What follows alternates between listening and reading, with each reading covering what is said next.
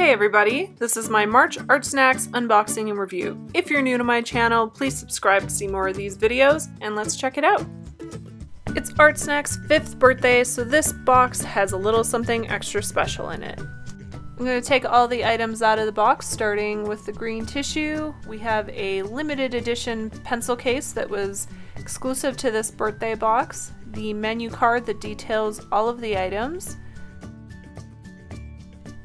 a limited edition birthday themed sticker sheet, and our treat this time was a Warheads Extreme Sour in watermelon flavor.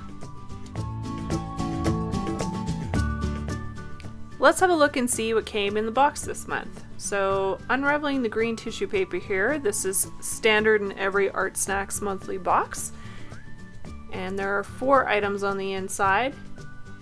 Our first item here is the COPIC multi-liner in brown, and it's a 0.3 weight. The next item is a Lyra Color Giant colored pencil. It's definitely giant, it's huge. It came in this blue color and also a yellow color. I don't see a color name indicator, just a number, but we'll get to that in a bit. And our last item here is a COPIC Ciao double-ended marker. So the special gift this month was this nylon pencil case with the Artsnacks logo on it. It's got dual zipper and dual pockets. So let's just open it up and have a look on the inside here.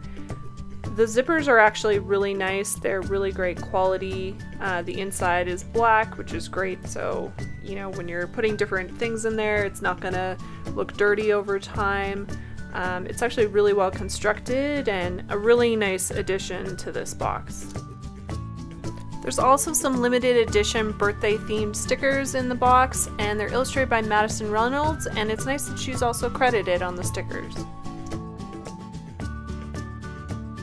I'm going to start my test illustration with the COPIC Ciao double-ended marker. I've done a few test swatches so you can see what's possible with both ends of this marker, but for the purposes of this illustration, I'm just going to be using the super brush end. Right away, one thing that's noticeable is that this marker has a bit of an odor to it, which is typical of alcohol-based markers. It's not something I'm a huge fan of, but it's something to note if that's something you're sensitive to. I'm also noticing that I'm getting quite a bit of bleed on the Strathmore mixed media paper using this particular marker. The lines aren't as crisp on the edges as I'd like them to be, and that's a bit of a problem if you're trying to do things that are precision based. The overall coverage of this marker is pretty good, and I'm liking that when I do a second layer I can do a darker green, which is a nice feature. Moving on to the COPIC multi-liner. This is actually a pen that I've owned before in black, but I haven't tried it in this brown color, and I was a lot more impressed with it this time around. The other one that I had bought, I think either it had been opened previously and it was sort of drying out and I didn't feel like it lasted very long, but this was really great. The ink came out really smoothly, the tip felt sturdy. I was able to make quite nice lines over top of the green marker that I'd used previously, and it had a really nice overall feel and finish to it.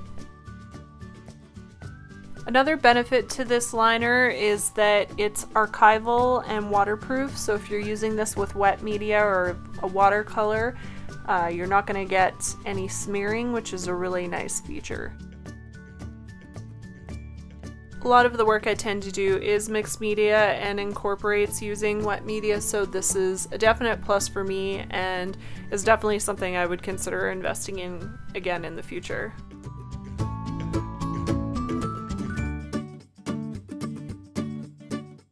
Next up are the Lyra Color Giants. This name is definitely not an exaggeration, as these colored pencils are definitely oversized and quite large. One of the things I really loved about this product was that I didn't have to sharpen it very much at all. I think I only sharpened it maybe once or twice for this entire drawing, and that was just because I preferred to have a sharper point, but it held the point really well. It definitely felt break resistant, and the color was really smooth and saturated, and It just was an overall really nice feeling colored pencil. These pencils are also primarily advertised as being for larger areas, and I can see how that would be an ideal use for them. Given that you don't have to sharpen them very much, they definitely get a lot of mileage out of them, which is a really nice feature, especially if you're working oversized. If you're new to colored pencil, I would suggest Lyra as a great affordable alternative to something like Prismacolor. They have very similar features and I would say a lot more reliable construction. Prismacolor, unfortunately, even though I'm a fan, has a bad reputation of being quite breakable, and I feel that Lyra actually excels over them in this area. One thing that I didn't like about this product was that the colors didn't have a name, it was a number. I prefer to have a name, I think it's easier to remember, so that part was a little disappointing. I'm going to finish out my illustration going back to the COPIC multi-liner pen. In the Artsnacks menu card, it suggested using this pen before applying colored pencil. However, I'm using it over top of the Lyra Color Giants here, and it seems to be fine. Definitely you would have to be mindful of where your hand is so that it doesn't smear, just because the Lyra does have quite a waxy surface. But I'm using it here with quite a bit of success, and it's helping me add a little bit of additional detail into my drawing. And here's a look at the finished illustration using all the items in the March Artsnacks box. If you'd like to know more about Artsnacks, you can find them at artsnacks.co or here on YouTube. And if you enjoyed this video, please give it a thumbs up and subscribe. I'll see you next time.